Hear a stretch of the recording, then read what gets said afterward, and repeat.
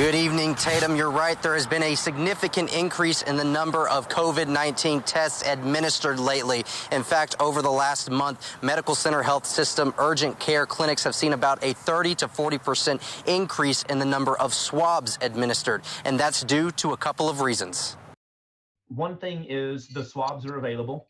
So before, the conservatory of swabs were basically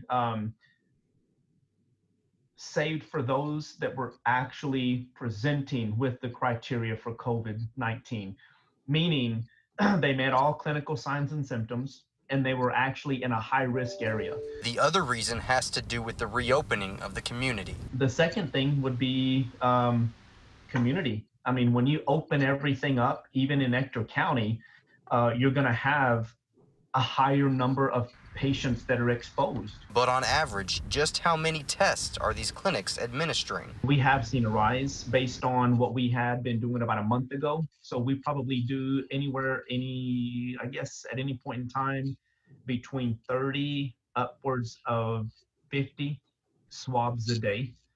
So we have seen a rise in COVID swabbing. And the urgent care clinics that fall under the medical center hospital believe they have an efficient method for testing for COVID on top of their regular duties. Our process that we have for all three clinics is pretty efficient. My West and my JBS clinic are seeing predominantly our urgent care patients. Our 42nd is seeing nothing but swab. If it slows down our process, we can intake urgent care patients if I don't have a risk of cross-contaminating non-infected or non-suspected patients with suspected patients.